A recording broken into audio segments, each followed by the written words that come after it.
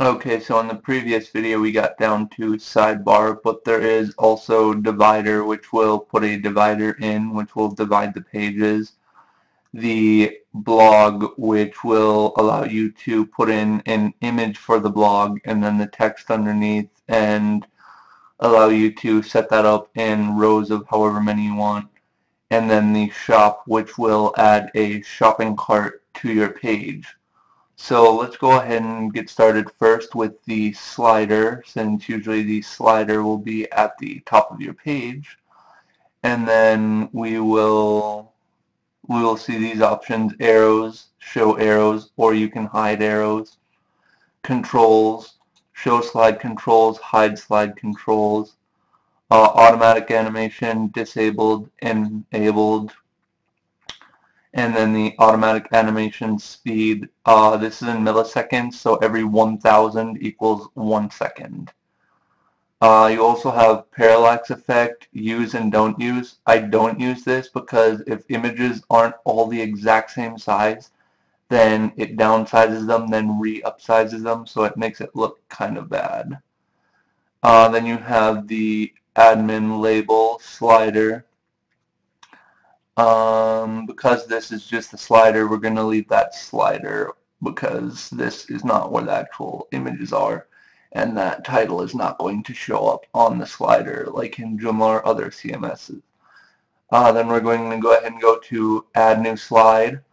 Here is the heading. The heading is where we will type in our titles. The button text, that button that pops up, we're going to be able to put whatever text we want in there, so it could be read more, call, now, whatever goes with your text or with your slide. And then here's the button URL. I don't have any pages set up to show you guys for that yet, but here's where you would put the URL to lead to the page where you want them to go to. And then the background image. The background image is that wood type image that you saw in the background. The great thing about this is you can use a different background image for each. I like to use the same background for each and then just change the front images, because with this you're actually using two different images, or an image, a video, and text that all slide in separately. So I am going to go ahead and choose a background image. And I'm just going to go ahead and choose this one because this is literally just going to be the background. And then we're going to go ahead and choose the slide image. If you've already chosen a background image, background color won't matter because this would just change the background color.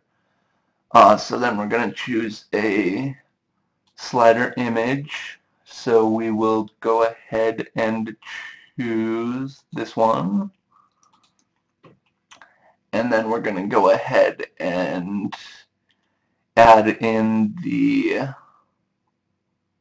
well, actually here's the slide image vertical. You can have it centered or you can have it at the bottom.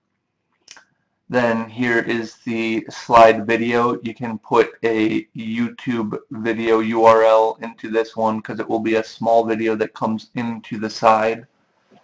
And then the alt text for the image, the text color, the background videos. You can do a video slider, but if you do a video slider, they have to be an MP4 format or WebM, and they have to be files uploaded to the actual website. It can't be websites or videos pulled in from YouTube for your slider. The slider has to be actual videos that can repeat, that are on the website.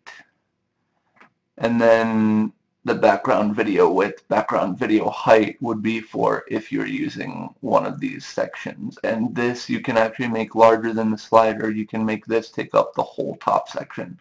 The slider will be automatically set when you decide to put it as full width for the top.